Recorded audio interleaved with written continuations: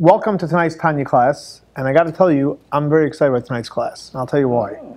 Because in doing research for this class, preparing the class, I learned something which I never knew, and that is that the Rebbe's father, who was a Kabbalist.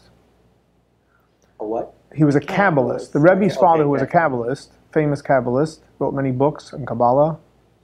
He instructed his son, the Rebbe, on the day of his wedding, to study this chapter of Tanya. And this is the chapter. This is the chapter. So if the Rebbe's father instructed him to study this chapter on the day of his wedding, and we know the day of wedding is a very, very powerful and important day, and the Rebbe studied this chapter on the day of his wedding, out of all things he could have studied, right? This vast amount of libraries of books to study Tanya, and specifically this chapter, there must be a nice treasure, right? Yeah. Otherwise, why would he tell him to study it? So I think that that should add excitement to the class, knowing that there's some major treasure. Now the truth is there really is. When you study the chapter, now you'll see why, perhaps, at least from our perspective, because he didn't give a reason, but you might understand why he instructed him to study this chapter, and that's as follows. In the introduction to Tanya, the author in the cover page writes the reason why he's writing the book. And he writes over there, I'm going to teach you how to serve God with love and awe. That means to really have a great, loving relationship with God. Not a functional is important too, but more of a loving relationship with God. To be in awe, your emotions should be connected. And you might think, oh my gosh, how am I going to do this? It's huge. And he says, no. And he bases it on a verse in the Torah. That's This is very, very easy to you. So this chapter, the author says, and we've started discussing already several chapters ago, this is the culmination, and today we're going to learn how each and every one of us can serve God with love and awe very easy. We all want easy. Who doesn't want easy, right? So several chapters ago, the author started and said, you do it by meditation. And meditation, we know, is not easy. You have to study, you have to meditate, you have to actually meditate. So then the author said, there's something else. We all have a love for God. But the problem is, sometimes it's covered up. That's right. It's covered up. So the last few chapters, we spoke about the whole idea of oneness of God. Here, the author ties it all together, and he says, I'm going to teach you today how you can serve God with love and awe that's easy. Wow. Isn't that exciting if we can learn that? Can you imagine all day long from the morning to the night, you're in a loving relationship with God, but in a real passionate loving relationship with God, and you're in awe of God, and it's easy to do that. And you have to realize God has a big list. If you want to have a relationship with God, guess what? Get online. Get in line, not online, in line. Meaning to say is you have 248 positive commandments you got to do, 365 you can't transgress. It addresses every issue from when you wake up till you go to sleep, throughout the week, throughout the month, and throughout the year. But we can do this in a loving way. And this is what we're going to learn today. So the author explains how we can do this, and he says as follows. The reality is, every single Jew, no matter what level of observance or commitment to Judaism, when you push them against the wall and say, hey, are you with God or not? Guess who they're with? With God. Nobody will say, I'm not with God. Up to the point, and we know millions went to the gas chambers this way. If you say, listen, if you say that you have nothing to do with God, you don't believe in God, I'll let you free. Otherwise, I'm going to kill you. What is every Jew going to do? Without exception, kill me. In Hebrew, it's called Mesirat Nefesh. He's willing to sacrifice his life for God. In English, it's called you put against the wall. And that is clear. That's not even a question. So the author says, 1 second, why would you do that? Is that logical? Is that logical? Because you can make a logical calculation. Let me say, you know what? I don't believe in God. I have nothing to do with God. This way, I'll stay alive. And when the smoke clears, I'm back on track. And I'll continue serving God. So if you make a logical calculation, you might actually transgress whatever they're asking you to do. And the answer is, why wouldn't anyone do it? Because it's not a logical thing. It's not a 1 + 1, 2. It's not something which makes sense or doesn't make sense. It's a soul commitment that nobody wants to get disconnected from its source. And the minute you put someone against the wall, he will go and self-sacrifice, Mesirat Nefesh, and he's saying, I'm not interested. Logically, not logically, Shalom, welcome, come have a seat. Here, either side. Not makes sense, it doesn't make sense, it's not a logical thing. A Jew does not want to be disconnected from God. And think about it. Look through history and look at your own life. If someone put you against the wall, you say, no, I'm willing to negotiate in everything, but not what? Not with God. So the Alter Rebbe says, take this logic, or this irrational logic, and now we're going to apply it to all the other areas of your life. So in other words, and he starts. Let's start with the 365 negative commandments. God says, don't do this, don't do that. Again, the whole list. 365 you shouldn't do. Now the reality is, why do many of us transgress, whether it's 1, 2, 5, 10, 100, it's irrelevant the number. Why do we transgress those? If we don't want to be disconnected from God, and by transgressing something which God told you, please don't do that, so when you actually go do that, you're disconnecting from God. Why would we do that? And as we discussed last week, and maybe the week before as well, more last week, because something which is called in Hebrew, ruach shtus.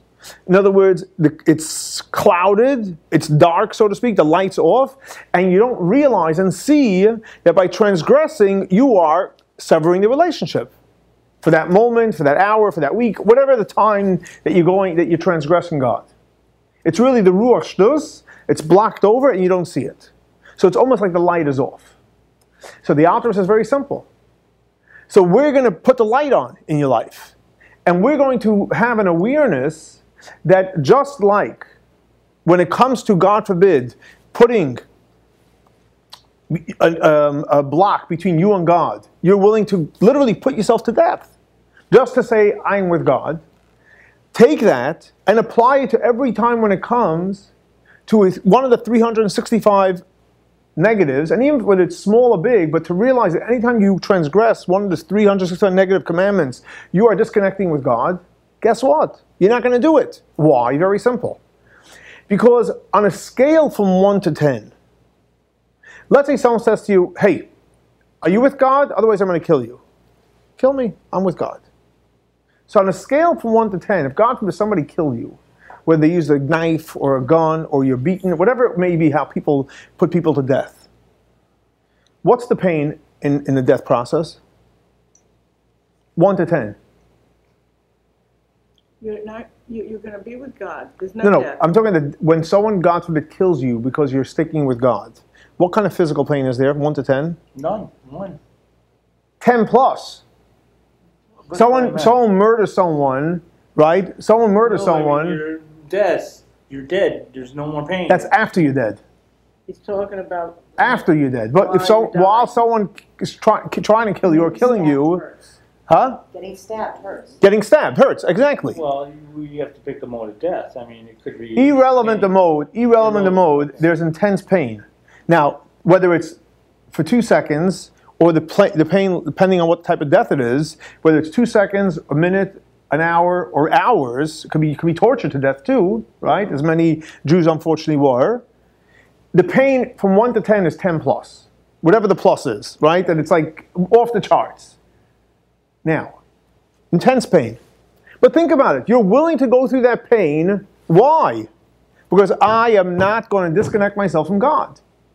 You will take intense pain, 10 plus. Wow. What's the logic? There is no logic. Because I am not disconnecting with God. We are not disconnecting from God. Therefore, pain, 10 plus or 100 plus, it doesn't make a difference. That doesn't come into the equation. It's not a logical thing.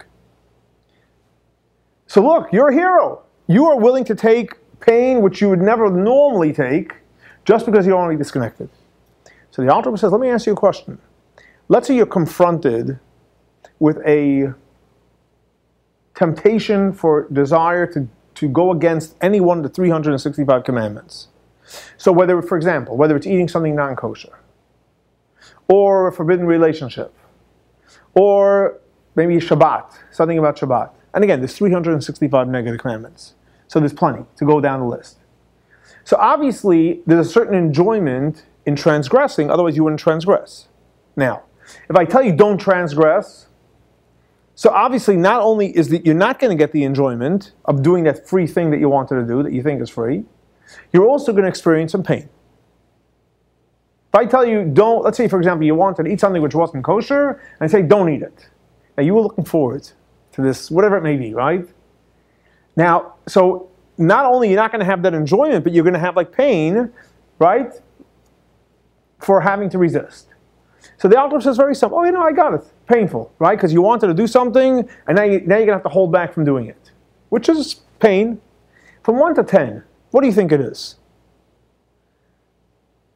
Now remember, death is 10. So what do you think resisting some kind of temptation? Just one. Just one? 3.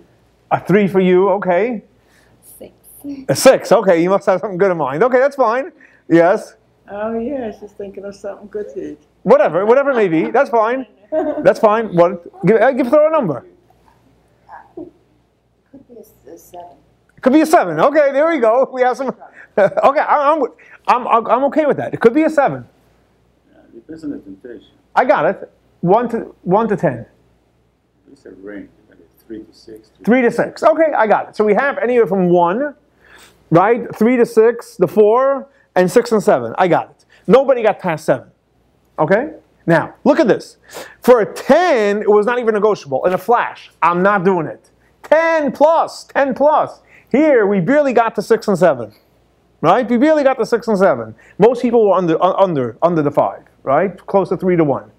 I didn't ask you. You're going to bring the average down, right? Okay. Oh, you're going to bring it up. All right. The point is, the Alter says very simple.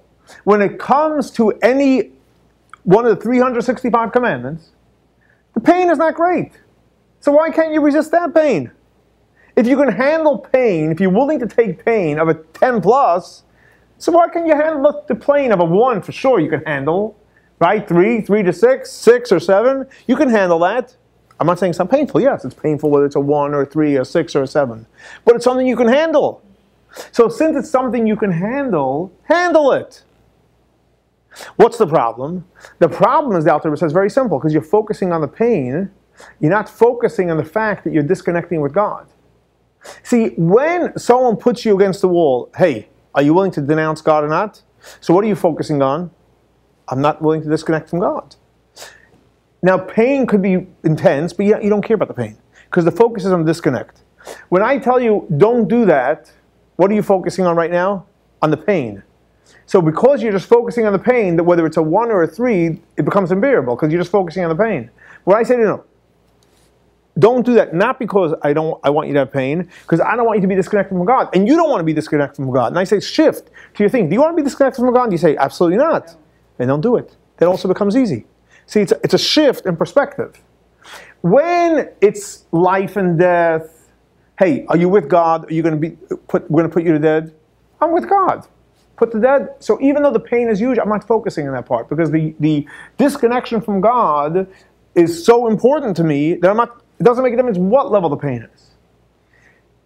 Versus, where's the ruach shtus? Where's the covering up? When you don't realize the disconnection and you're focusing on, I don't want the pain. I'm going to have it. I'm going to go do it. Correct. I'll just shift. Think about any time, God forbid, one of the issues of 365 negative commandments come up. Say, is this giving me a disconnection from God? I'm not doing it. Why? What? Non-negotiable. Anything that disconnects me from God, I'm not doing it. So what happens now? Anytime there's one of the 365 commandments on the table, what are you thinking about? You could have it or you can have it, or you think about am I disconnected from God or not? Very simple. If you think about whether you could or you can't, you're in trouble, because that's a real struggle. And you're going to be thinking about whether it's a 1, 3, 5, 6, or 7, you're going to be thinking of the pain, and you're going to be a hard time to resist. But if you think, disconnect from God, no. You don't even engage in it. If it's disconnection from God, there's no engagement into a discussion or a feeling, what level it is. So notice the Alter says, based on this, guess what? It's easy. Why? Because what am I focusing on? I don't want to be disconnected from God. And as long as I'm focusing, I don't want to be disconnected from God, guess what? You won't be disconnected. And the 365 negative will come easy. So that is on the negative commandments. Let's bring it over to the positive commandments. So here we have 248 positive commandments. Now the reality is like this. The commandments that God gave us, we're meant to do and enjoy them. Now, the 248 positive commandments are all stuff that we need to do. And not only that, because it's stuff that we have to do, and we are human beings, and one of the features that we have is, because we're created from 4 elements: fire, air, water, and earth. And we know fire goes up, right? Water is taste, air, right? Spirit. And we have one element that we're all created out of, and that is called earth, right? We're all made out of earth. Now, because we're made out of earth, it created a certain thing in our DNA, our personality, our being, and that's what the Alter Rebbe discussed in the beginning of Tanya, and that is the attribute of what? Atzlut. Atzlut in English means what? To be lazy. So every one of us have a default setting. That's our DNA. We're created from earth. Earth, what is earth? It sits on the ground. You ever see earth moving? Guess what? There's a part of us that don't want to move. You get up in the morning, right?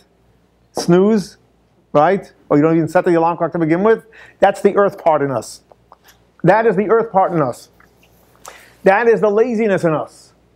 So we, by not the whole part of us, but there's a part of us, 1/4, and again, we're made out of 4 elements, but 1/4, and everyone is different, and so on and so forth. But the point is that there is a component in us that's lazy. So if I tell you, do a mitzvah, so what am I up against? The laziness that we have. Because doing a mitzvah means I have to go do the mitzvah. Guess what? It's naturally easier, because of the concept of earth, to sit on the couch or sit in the chair and just like flip some channels, not do anything. Entertain me. Do it for me, right? So God says, do this, and he has a long list. 248 positive commandments. Now, what's stopping us from doing it? Simple. We're lazy. We're not bad people. Well, some people maybe, but let's say we're not bad. We're good people. We want to do anything. But guess what? We're fighting our nature. We're lazy. So in order for us, for example, to do a mitzvah, let's take for example studying Torah, right? Studying Torah is a positive commandment. And when do you have to study Torah? 24/7. Unless you have an exemption, you're busy doing something else productive. Wearing tefillin, Shabbat, mezuzah, whatever it may be. This is right, 248 positive commandments. But the problem is, what's the problem? Very simple. We're lazy.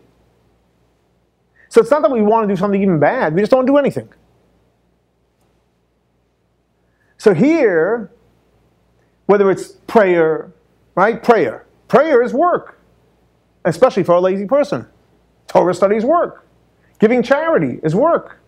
Helping other people, it's work. You can't say it's not. So it's easier to sit back and what? Do nothing. Sit back and do nothing. So the Alter Rebbe says, I agree. Let's be honest, it's easier to sit back and do nothing. And God is coming to us and say, do this mitzvah. It requires work. It requires effort. It requires sometimes even maybe pain. Right? To get up out of the couch is painful. Correct? And to go up and help somebody might be very painful. Because we're selfish. We think about ourselves. That's part of the way God created us. So it's work. So the Alter Rebbe says, let's go back to our analogy. If a human came to you and says to you, are you willing to denounce God? Otherwise I'm going to kill you. What did we say before? Hey, kill me. Pain, 1 to 10. We said it's 10 plus. Okay, the effort to do a mitzvah on a scale from 1 to 10. We're going to do this again, right? So I say, get up and do a mitzvah. Now, obviously, we're all lazy. A part of us.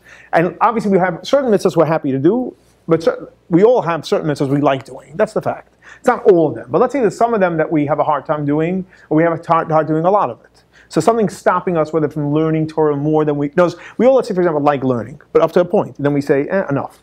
Or we like praying up to a point and then enough. Or charity up to a point and then enough. Or doing other mitzvot, helping people. So at some point we get to the point which goes out of our comfort zone, What does that mean? It becomes now painful to do it. So you say, I'm stopping.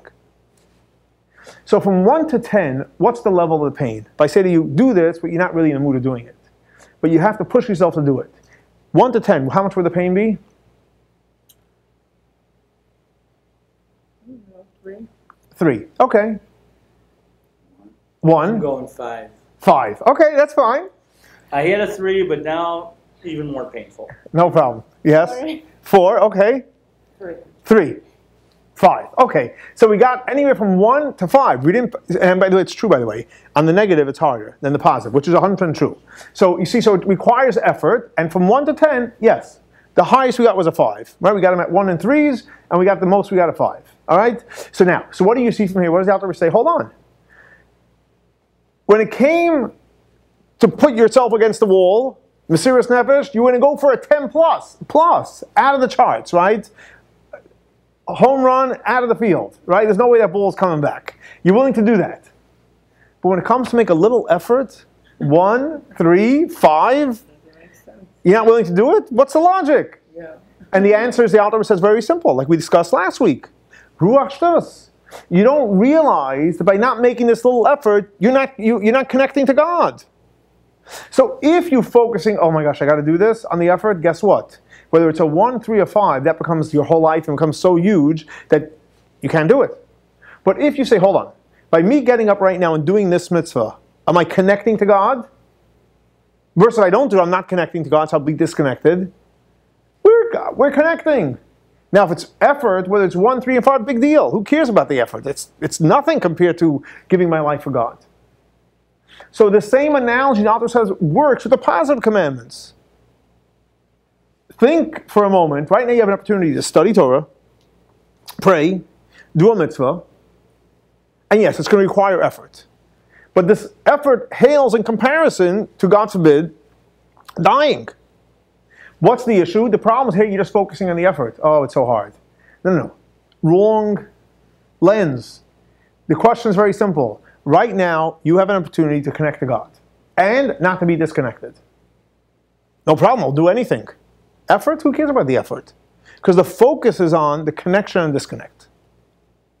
So in other words, therefore the Alter says, very, very simple, if you want, bring it back full circle, to observe all the commandments, the negative, 365, the positive, 248, and you want to observe them with love and awe for God, guess what? Focus on the fact that when you do them, you're connecting to God, and God forbid, if you don't do it, you're disconnecting to God. And if you focus on the connect and disconnect, it's going to be just as easy and much easier than Mesiras Nefesh, where your life is on the line. Because, as we said, it's 1 to 5 in one way, and the other way it's 1 to maybe 6 or 7. But the other way, it's much greater, much harder. So you see, we're willing to do something harder. The difference is because you're focusing on the pain versus on the connect or disconnect. Now, what happens when a person focuses on the connect or disconnect? What he realizes is very, very simple. What's important to him is 2 things. One is that any time you connect to God via Torah, mitzvot, and prayer, you're staying connected. That's point number 1. You want that connection. The key word is connection. And number 2 is that when you actually make the effort and you do the positive, or make the effort and don't transgress the negative, not only are you connecting and staying connected, but the connection is an infinite connection because you, us, finite beings, are connecting with the infinite power of God. So when a person meditates, not only meditates, you just have that awareness. I want to be connected, and I want to be connected to the infinite power of God. Guess what happens now? It's very easy. It's very easy. So here the Alter says, hold on. Great, it's wonderful. But it's always good to know the enemy. What's the enemy? The Alter brings down from the Talmud. The Talmud says like this, that there are 3 mitzvot that it's very, very hard not to transgress every day. 3 of them. What are the 3 of them? One is to think about doing a sin. Why? Very simple. Because we know that you can do and you cannot do. You can speak and not speak. So what's the best way not to get into trouble? Don't do anything, right? Or don't say anything, which is not easy. But it's still, you can be in a place of not. However, your mind is constantly working. So because your mind is constantly working, you have to be constantly directing it into good places. Because the minute you're not busy directing it, guess what happens? It's open.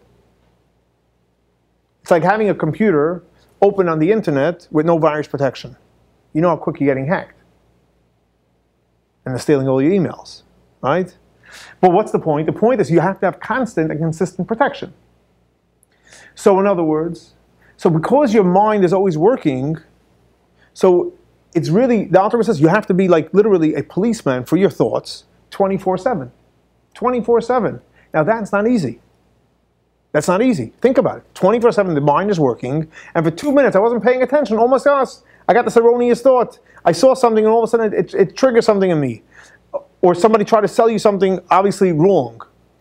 In other words, the point is that since your mind is constantly working, it's something which every single day, it's pretty tough. If you can get through a day, that you did not think, I didn't say do or speak, did you not think anything inappropriate, guess what? That's a good day. That's a good day. That's issue number one, the Talmud says. Issue number two, the Talmud says, concentration in prayer. Why is that? Think about it. When you're praying, what are you doing? You're trying to develop a relationship with God. Now, prayer, there's lip service, you say the words, but prayer really is to meditate, to think. Now, what happens is, it's very, very hard to constantly think about God the whole time, as we discussed before. So since it's hard to think, let's say you sit down to pray for an hour, if you get in 5 or 10 minutes of solid prayer, that's amazing. And the other, let's say another 20, 30 minutes of here and there. But there's parts that you just mind wanders. I mean, it's very, very, it's a reality, right? So that's the second thing. If you're able to pray every single day and really focus on prayer and not veer off, that was a good prayer. Now, again, the Talmud says it happens. So don't be hard on yourself. Just get back on track. The third is Lashon Hara. Lashon Hara is what? Gossip. Talmud says if you can get by a day without gossiping, that was a good day. Now, everyone knows that's tough. Because to keep your mouth shut, not easy for many people. For everybody, according to the Talmud. A day goes by, and we all know that the laws of Lashon Hara are huge. Chafetz Chaim has a huge, in-depth, what constitutes Lashon Hara. And it really is, just talking about somebody else, the person's not there, I mean, it's amazing how you can, in a second, transgress. And what happens is, it happens to be an enjoyable thing. People like talking, right? People like talking about other people rather than themselves, because it's much easier to talk about someone else than yourself. So you naturally fall into that trap. And literally from the holiest and the best people fall into a trap of Lashon Hara, and it happens to be, it literally makes them very, very ugly. Now the Yetzer Hara works full time to make sure we speak Lashon Hara. Now, so what happens? Very simple. We know God gave us protection for everything. We have to use the protection.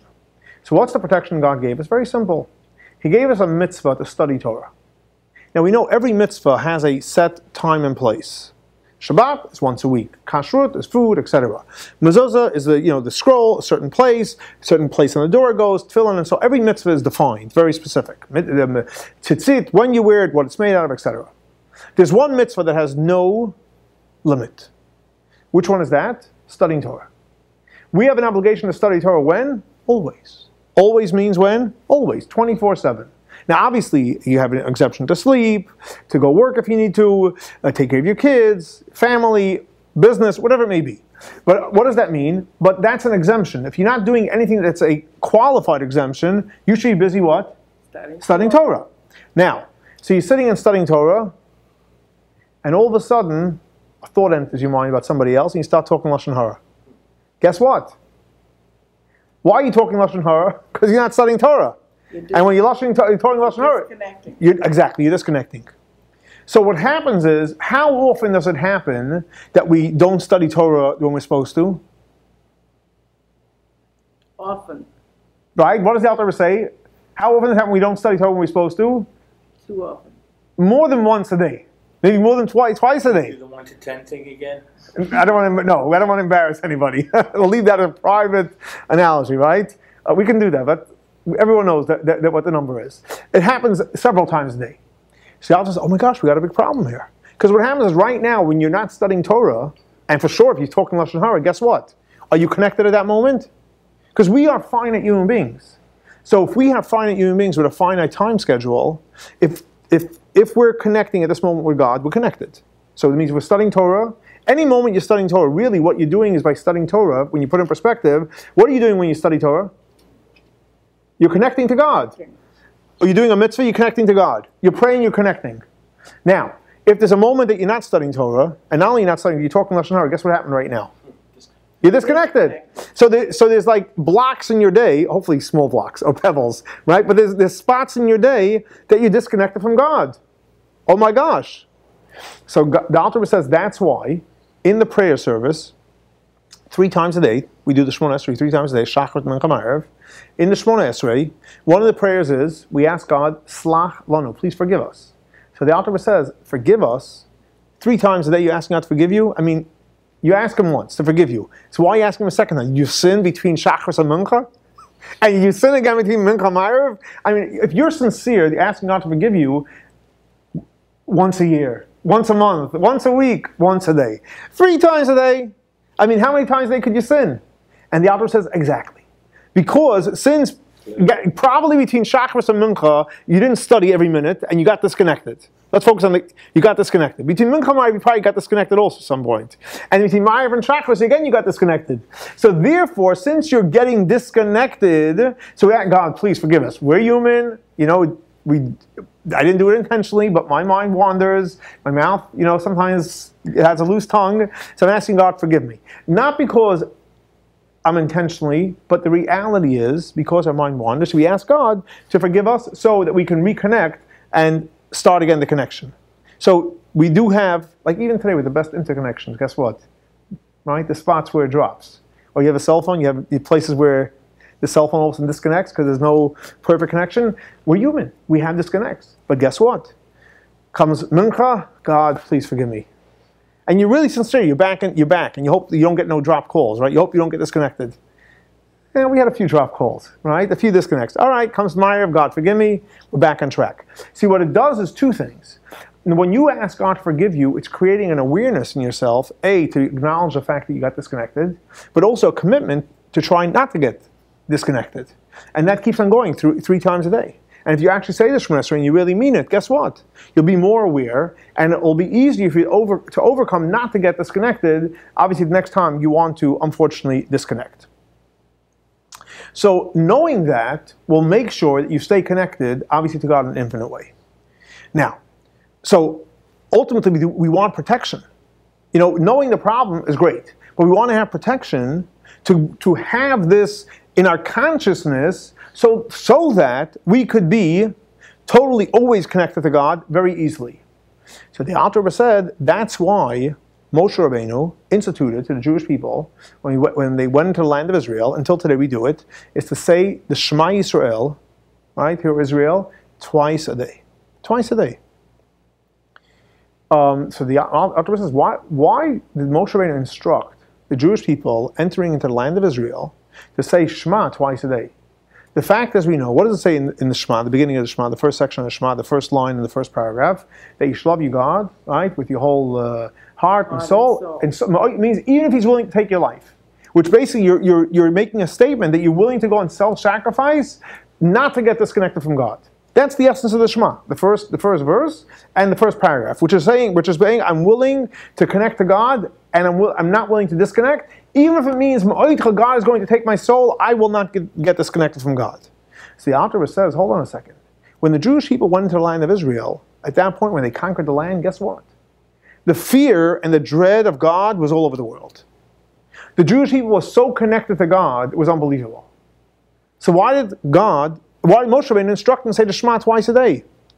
So the Alter Rebbe says, because Moshe Rabbeinu knew that it wasn't only about self-sacrifice of total disconnection from God, but Moshe Rabbeinu knew that in order for a Jew to not only observe all the commandments and not, God forbid, disconnect through the negative commandments, a person had to remember consciously the Shema, which says, I do not want to get disconnected from God, and I'm willing to put my life on the line.